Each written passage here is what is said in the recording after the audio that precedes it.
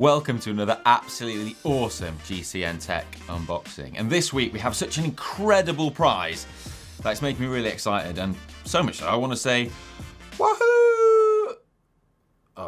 Yeah, sorry about that. Anyway, let's show you what the prizes are. Oh God, this is not designed for weedy cyclist arms. So we have a Wahoo Kickr Smart trainer, brand new 2018 model. But that's not all. We also have, this is a bit less heavy, a Wahoo Kickr Headwind Smart fan.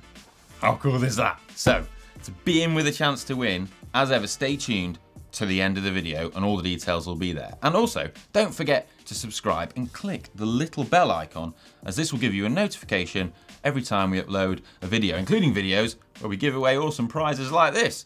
So, one lucky winner will win both of these. How awesome is that? Well, a brand new Kickr and a brand new Kickr Headwind Smart fan. How cool is that? Well, pretty cool, I guess, seeing as that's exactly what it does. Cool you down. Anyway, right, let's crack on. Let's get the Kickr unboxed first, and then we'll do the Headwind.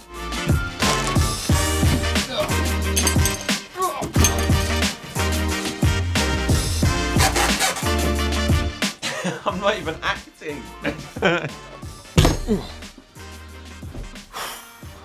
Right, so we have the Wahoo Kickr here, and we've also got the accessories that it comes with. So you've got your power lead, it can run without the power, and it's also got adapters in here so that you can use either a quick release or through axles. And it also comes with an 11-speed cassette, which is really useful.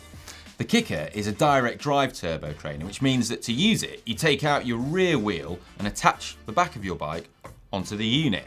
Now, the main advantage of this over a traditional turbo, where you leave your rear wheel in, is that you can actually avoid the rear wheel slippage of your back wheel on the roller when you're doing high torque efforts.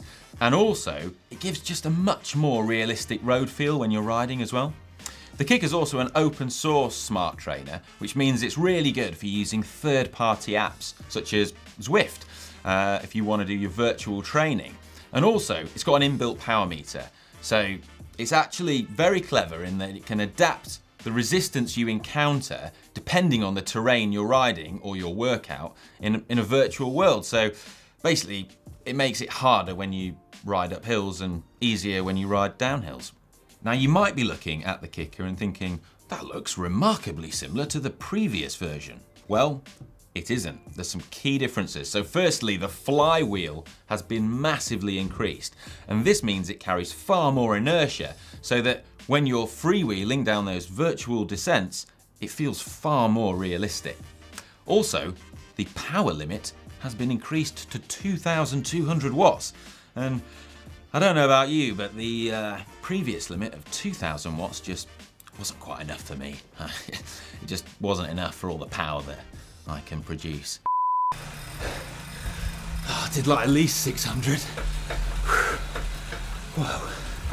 But my favourite new modification to the Kickr is that the new one is much quieter. In fact, it's almost completely silent. So the previous version made a distinctive whirring sound once you kind of got it up to speed. And Wahoo discovered that this was down to the belt on the Gates drive on the flywheel actually having U-shaped teeth. So they've changed it to V-shaped teeth. And the result is a unit that's much quieter. So quiet, in fact, that, well, I guess it's just easier if I show you.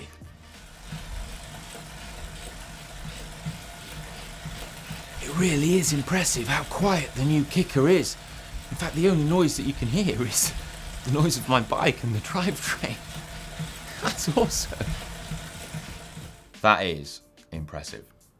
And it's also incredibly useful if you live in a building where you don't want to annoy your neighbours, or you're trying to fit your turbo sessions in around other commitments and it means doing them at unsociable hours. But there is a downside, and that means that you are probably going to have to maintain your bike because you're going to hear any noises that your bike's making. But what about the Headwind, I hear you ask? And I can hear you because the Kickr's so quiet. Well, we're also giving you a chance to win the Headwind. So let's get that and unbox that as well. I know, we're too good to you guys.